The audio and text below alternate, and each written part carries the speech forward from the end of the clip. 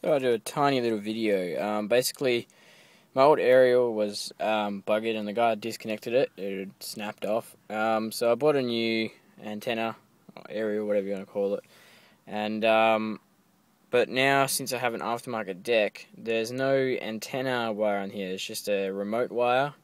So when you turn on even CD player, it'll put your aerial up, and it's a really ugly freaking aerial. It's massive. It's like a meter long. And on a really small car. It looks shocking. So what I've done is between the wire, what I've done is put a switch, and you can't see it. It's all on behind here. Got a wire running down here, and I just put a little switch here. And what I did is just drilled a hole in the bottom.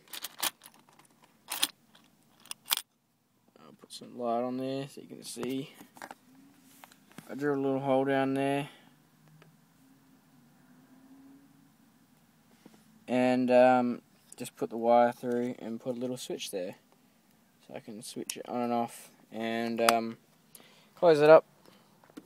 You don't see it. I didn't want to put it. I was going to put it here, then I thought people would be going in my car and be like, "Oh, what's the switch for?"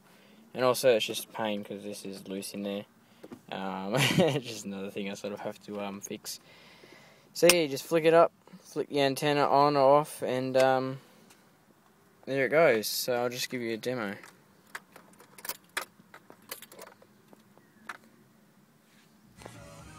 So my radio, as you can see, is on. No aerial. However, flick the switch.